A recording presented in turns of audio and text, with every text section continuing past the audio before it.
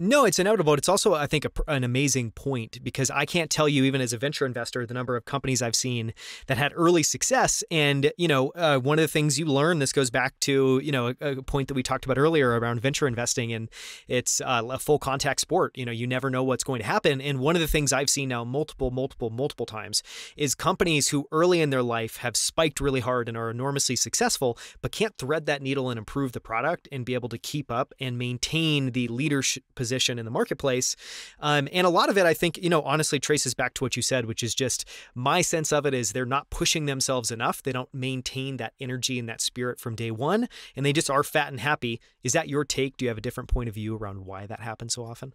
Yeah, I think that's part of it. I also think that, man, just business stuff is hard. It's hard to get a business off the ground.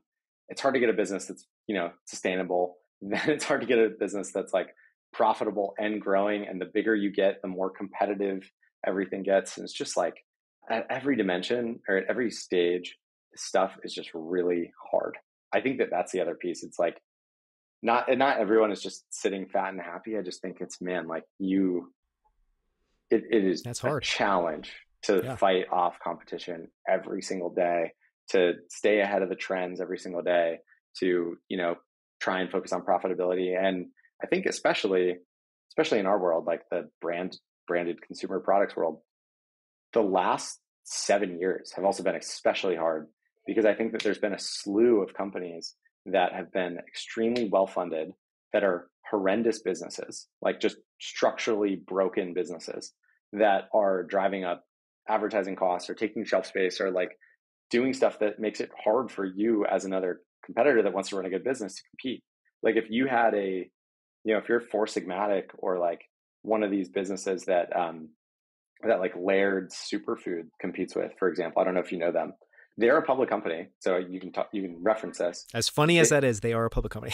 I know, and they did last year. I think they did something like they like did 20 million in revenue, something like that, and lost 32 million in, that's like, It came public as a SPAC, which explains a lot. But yes, it's true. yeah, no, completely. Yeah, it was not a big process. But I mean, it's like, how do you compete with that as a brand that wants to build a good business when another brand is lighting $32 million on fire to make $20 million in revenue? That's very hard to stay alive in an environment where your competitors are able to do stuff like that.